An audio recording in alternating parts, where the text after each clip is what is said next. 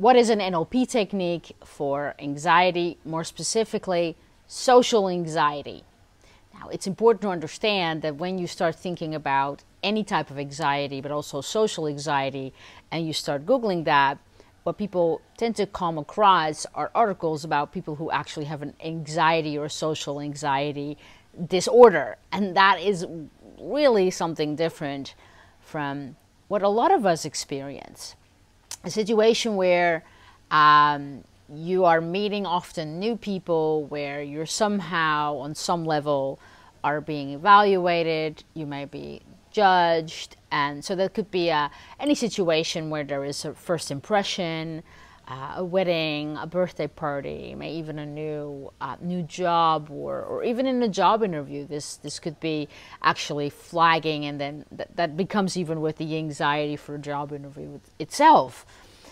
And so you may actually be surprised, if you're an extrovert, that a lot of introverts also, even for some very basic situations, like a birthday party where they don't know a lot of people, that there is a level of social anxiety that may flag. And that is because an extrovert goes to a party and they kind of like to mingle with a lot of different people at that party and have like little mini conversations.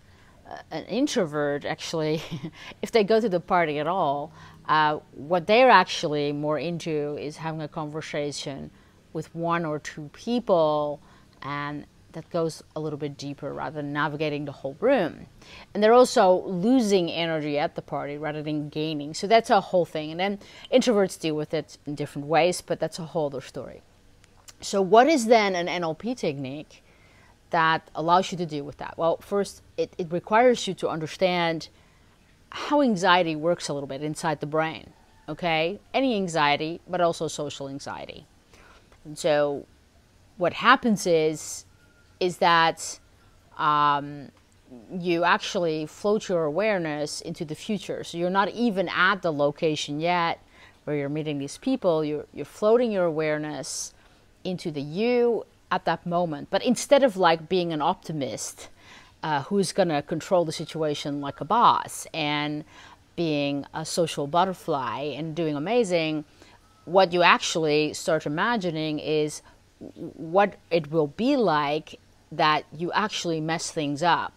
You have no one to talk to, or people don't like you, you're not fitting in, or you're going to have this real big awkward thing happening with you're standing there with no one to talk to, and everybody will see that you have no one to talk to. So that's like a really awkward situation, and that causes you to step your mind into that place and then see what you would see, hear what you would hear, and feel what you would feel.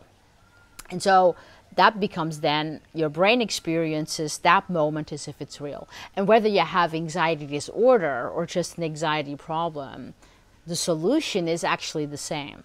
You know, so even someone with an anxiety disorder, who technically shouldn't be seeing a coach, but maybe a therapist, although I think a lot of NLP coaches actually are more than capable to even deal with the disorder. It depends on how much you know about it.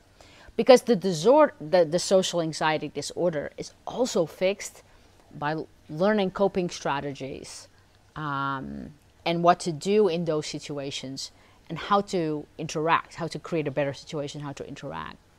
So NLP is actually an ideal way in using the techniques of Neuro-Linguistic Programming. You get a sense of like how do I deal with this social anxiety so I actually don't show up at the party with anxiety, but show up in an entirely different way. Now, there's a few solutions that I can offer you, but one of them is this. If you have an understanding that you're placing your mind inside the situation and experience as if it's bad, so what if nobody likes me type of situation, is to actually do what people do that experience no anxiety. Yeah, so that's one step to it. And that step is sort of like what someone does is they actually sort of prevent themselves from stepping into that situation and imagine it's bad. What they actually do is they actually dissociate. And that's one. They dissociate and sort of like, well, let's float my awareness until after that party is over, right? And imagine that I can look back at myself at that party, like a movie, seeing yourself at that party that was yesterday, let's say. And the thing is that the brain cannot process that information.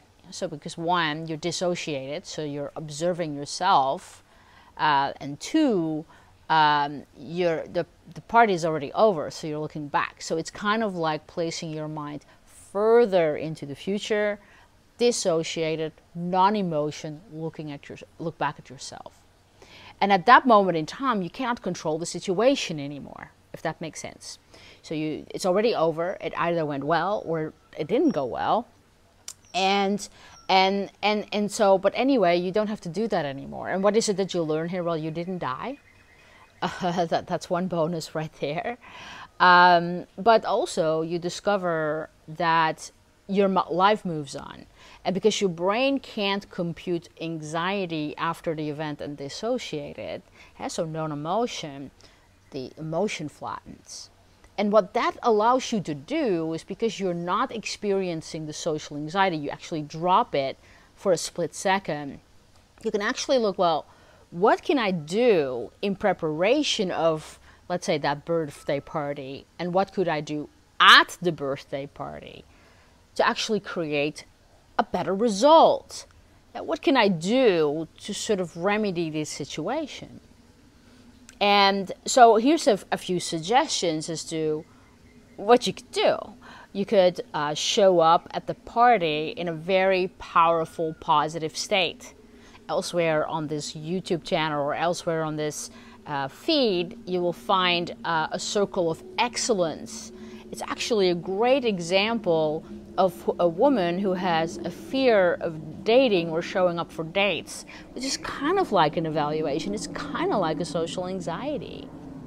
And so I also explain how that should be executed. So you could show up with that powerful, excellent emotional state that actually, takes care of all the smaller negative states where you may mess up, and you come in as your best, excellent self, right? That's what you could do to prepare. You could also go, well, maybe I can find out who's actually going and find out if my thoughts are actually true. Maybe actually I do know someone at that party. You can also maybe alert someone, the person who invited you, for instance, and say, hey, I am nervous about what's going to happen. Can you help me out? Because I'm experiencing a little social anxiety, and can you maybe, help me out, maybe put me in touch with someone at the party, alert another person with social anxiety, and we can hang out together or something like that. So that's a little bit of a vulnerable place. You could also sort of like, well, what conversations could I hold over there? How can I build rapport using NLP? How can I, utilize some tactics to connect to other people? And I think one best way to connect to other people is actually being willing to step in their map of the world, and not from a place of judgment and evaluation, but from a place of interest and wanting to make a general connection. So there's a whole bunch of ways that you could prepare for this conversation, this situation that ordinarily would cause you social anxiety.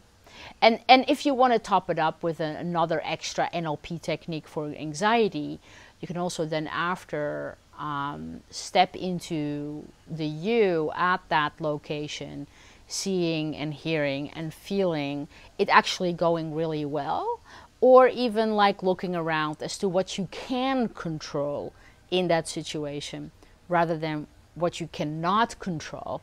And that is sort of like leveraging the brain strategies of someone who's actually super resilient, and also someone who is qualified as an optimist or a positive thinker. They look at what they can control and that the situation is temporary. So that is an NLP technique for anxiety, social anxiety more specifically. And if you have interest in receiving an amazing product called 7 NLP Techniques and Visualizations to Hack Your Life, that you can either use as a coach on other people or use on yourself, just email my back office and we'll send you a way to subscribe to our newsletter, which you will get twice a week amazing NLP techniques in your inbox, and we'll also send you this little product that's amazing. Hi from Bali. We're back here in June, and so if you have interest in joining us, just visit our website at globalnlptraining.com. So that was an NLP technique for anxiety, for social anxiety. See you around.